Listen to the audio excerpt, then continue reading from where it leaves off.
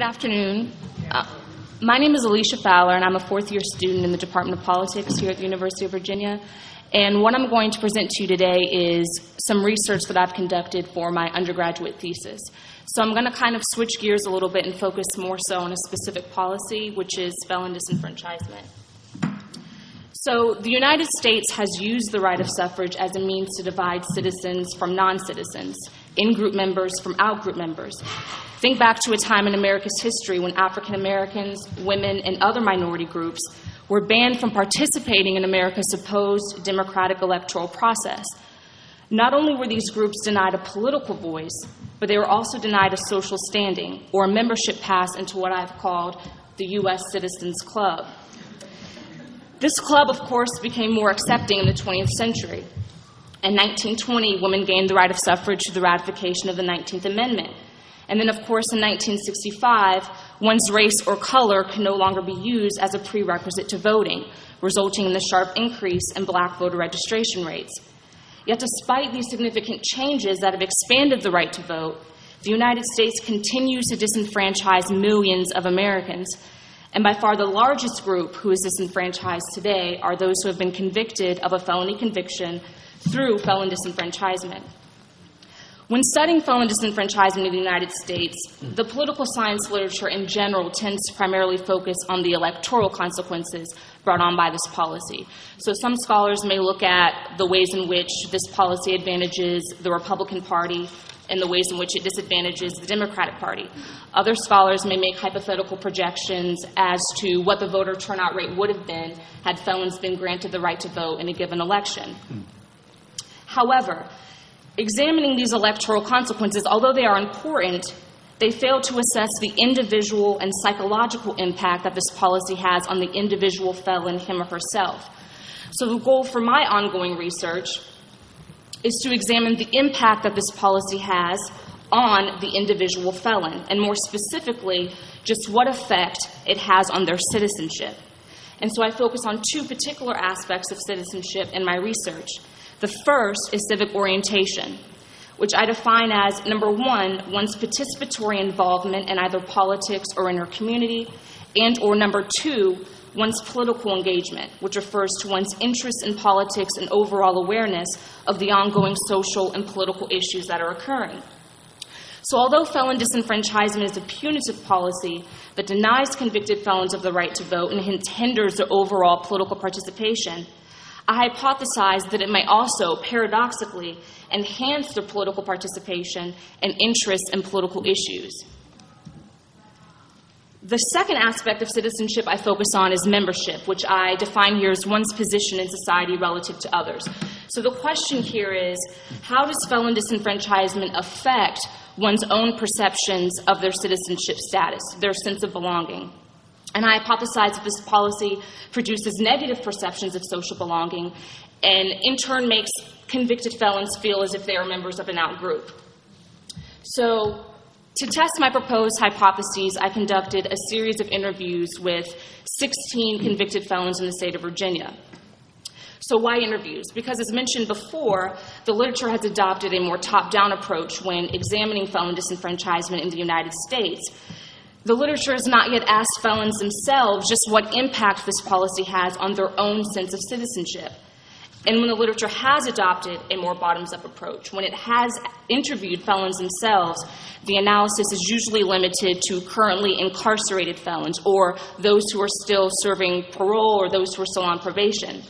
So what I try to do is, I do interview those who are still on probation and on parole, but I also incorporate ex-offenders or former felons in my analysis as well, so those no longer carrying out their sentences.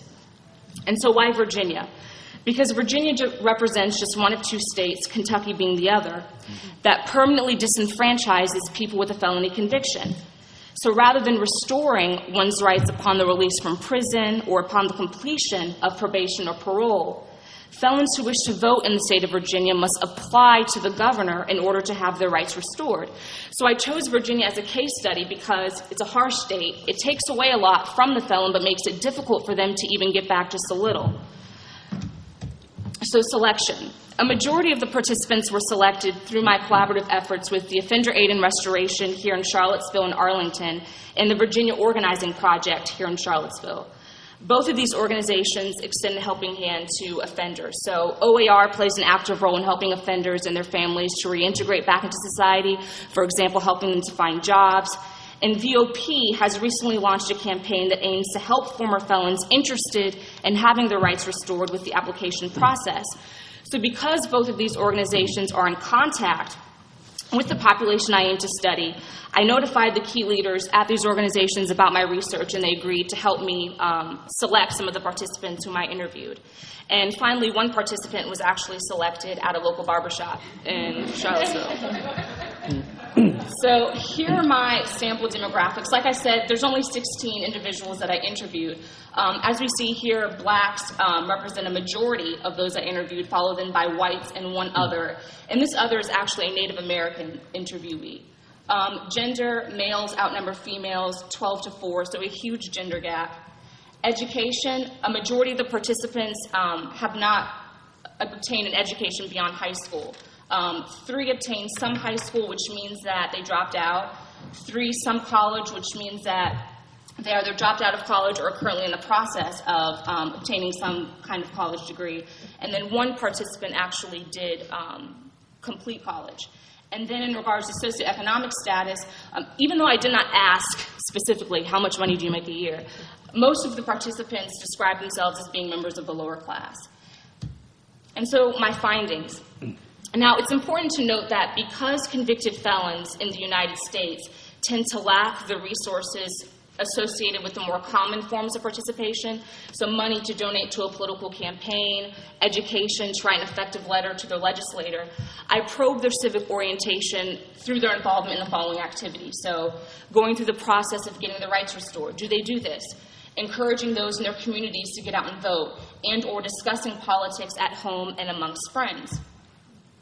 So here are some of the questions I asked. Even though you cannot vote, do you participate in politics in other ways? Have you considered applying to have your own rights restored? Are you aware of the ongoing political issues that are occurring here in Virginia or in the country? And how often do you discuss politics? And so my findings suggest a significant racial difference. So amongst the black participants, I did discover a more politically aware and engaged population than what the conventional wisdom suggests. These individuals reported discussing politics on a regular basis, keeping up with state and national affairs, and even participating in this recent election, so putting up campaign signs, passing out voter registration forms, etc. 2 of the participants are even currently in the process of getting their own rights restored. But contrary to my proposed hypothesis, it wasn't their disenfranchised status that motivated these individuals to get more politically involved, but rather President Obama. And so this is what I've called the Obama effect.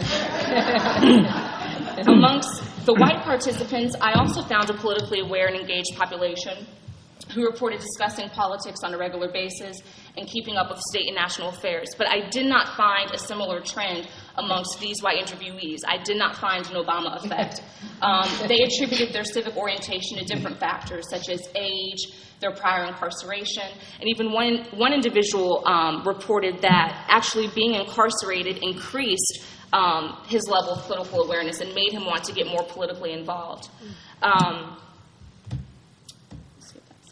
So my findings on membership. Here are some of the questions I asked. Is voting important to you? What does citizenship mean to you? Would you say that there's a connection between voting and citizenship? And lastly, do you feel like a citizen now that you cannot vote? And so my findings suggest that, as probably most would assume, felon disenfranchisement has a negative impact on felons' sense of their own citizenship. And participants, both black and white, reported feeling ostracized from society and like second-class citizens. I just want to briefly read what one citizen had to say. He said, being a citizen means being a part of something much greater than you are. If you're a citizen, you actually belong to some state or country. But if you can't vote, you're not really a citizen. You're more like an alien living in your own country. Self-respect, belonging, membership, all that comes along with having the right to vote. They say that they want us, felons, to do something positive with our lives, to get involved in some way and reintegrate back into society. But then they tell us we can't vote. That's like saying we want you to do good, but you're still not like us. Okay, so there are, of course, other factors besides being denied the right to vote that negatively impacts felons' perceptions of their own citizenship. So some scholars say that a felony conviction alone can serve as an exclusionary mechanism, which of course it can, right? Finding shelter, feeding oneself and family, trying to find a job, all of these things affect how people would relate others to themselves, how they would relate other people's status to their own status. But although these issues are more important and more pressing than voting, so obviously finding a job is going to be more important than going out to vote on election day for most people. So even though these other issues are more important, respondents still described voting as a tool that can help to break down some of these hurdles that individuals with a felony conviction must confront. So as one participant said, everything is connected. Having a felony on your record affects the kind of job you can get, if you can even get a job. And then that affects your paycheck, which affects how you can take care of your family. You can't even find decent housing with a felony conviction, which means you have to go live with family or friends. But some people can't even do that. But if you can't vote, you can't break the cycle. I can't vote against job discrimination or housing discrimination.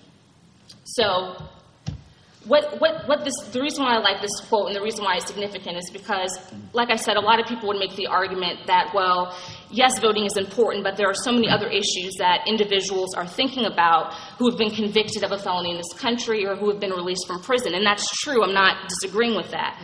However, individuals in my study still described voting as something important and something that they could use to help kind of break down that cycle and to help them to effectively reintegrate back into society. So my implications. My findings on civic orientation have implications for the ways in which society perceives people with felony convictions.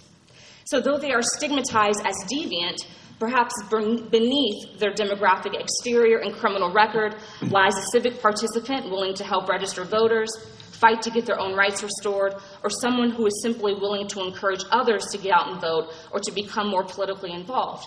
So sure, these individuals, they don't have high levels of education. A lot of them are poor. Two of the individuals I interviewed were even homeless. But this does not necessarily mean that they don't know what's going on in their community, that they don't know what's going on at the state and national levels of government, and it does not necessarily mean that they don't want to get involved in politics. Secondly, my findings on civic orientation raised an important question, obviously, for the Black participants in my sample. So, will their civic orientation last after Obama? What will it look like once Obama is no longer in office? Will they continue to encourage people to vote? Will they continue to help drive people to the polls on Election Day? That's something that is going to have to be researched further. And then my findings on membership have implications for crime and recidivism in the United States. So according to Adam Winkler, and this is his quote, voting is a meaningful participatory act through which individuals create and affirm their membership in the community and thereby transform their identities both as individuals and as part of a greater collectivity. So if voting is a process that links individuals to their state polity and norms and values, felon disenfranchisement severs this link and essentially places the disenfranchised against the norms and values of their state. So rather than establishing an identity with their community, former felons who are disenfranchised may be led away from the fabric of law-abiding society and hence led back into a life of crime.